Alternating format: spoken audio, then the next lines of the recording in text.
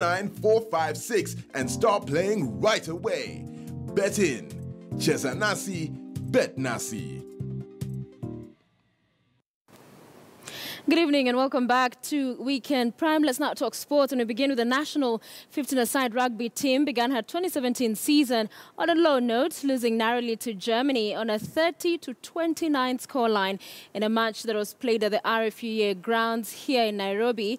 Germany's Chris Hazelbach's drop gave the Germany's the victory, and the German team rather, and Robinson Okenya was at the RFUA grounds and filed the following report.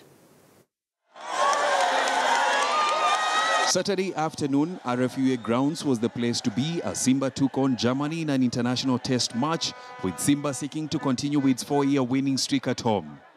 It was, however, the Germans who took the lead through a penalty before Kenya's Eric Kere replied with the first try of the match to give Kenya a 5-3 lead.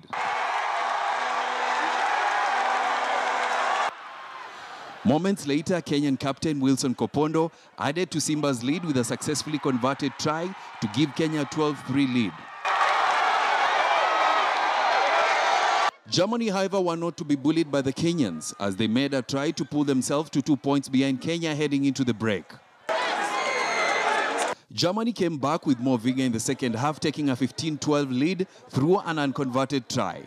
Simba's Samson Onsomo, however, drove Kenya to the lead again as he made Kenya's third try of the match. Simba's onslaught continued as Jacob Oje set up David Ambunya, who made matters 26-15.